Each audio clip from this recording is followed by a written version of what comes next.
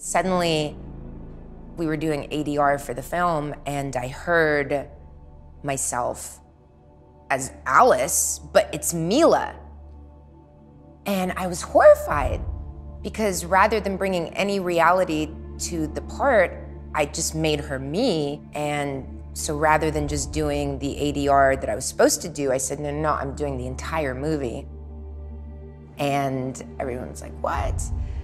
And I dubbed everything in the film, and suddenly I brought my voice down. Yeah. My name is Alice.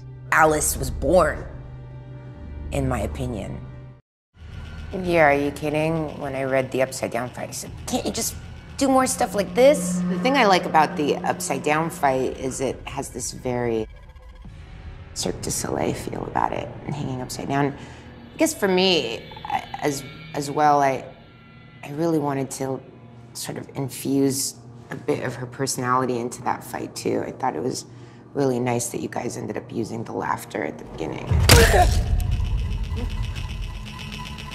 That makes the fight. For me, I mean, I can't believe that wasn't even in the original screenplay. You know, that was something you came up with. You said, you know, Paul, I want to try this. I want to try a laugh. And as soon as you did it, I mean, to me, it just raised the whole level of the fight substantially. And then, of course, I could then steal that idea and kind of repeat it at the end of the movie as well. I'd grown up watching the Romero movies, the Lucio Fulci movies, but no one had done a zombie movie in 20 years, and that's one of the things that drew me to it, was I was very excited about reinventing that genre, which of course has happened since then. I remember watching the first edit of the first Resident Evil in your house on your big old television set, and had a back and everything. Yeah. And I remember I loved the movie, but I was like, cut away from the zombies, because it's just, the less you see them, the better. And it was just like cut, and you're like, I can't. I mean, there's only so much cutting away I can do. It's a zombie movie. I mean, that's true in most monster movies, is the less you see of the monster, usually the better, because then you can imagine the horror rather than being shown it. Because always what you imagine as an audience member is going to be more powerful than what I as a filmmaker can show them.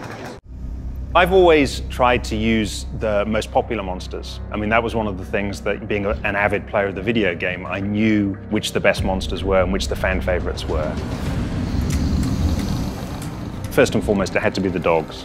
Then the lickers came second, then the nemesis. Some great additions have been the bloodshot, and of course the flying creature in this movie that was hinted at the end of the last film.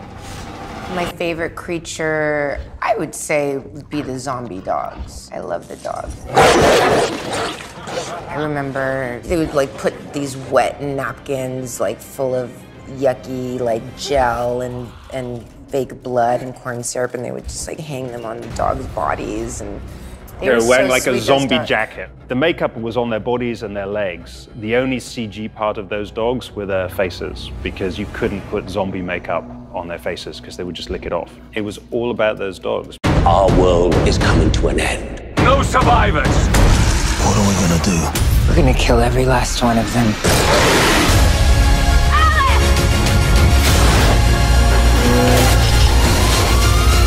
We played a long game, you and I, but now it's over. Everything has led to this. My name is Alice, and this is the end of my story. Resident Evil: The Final Chapter, now available.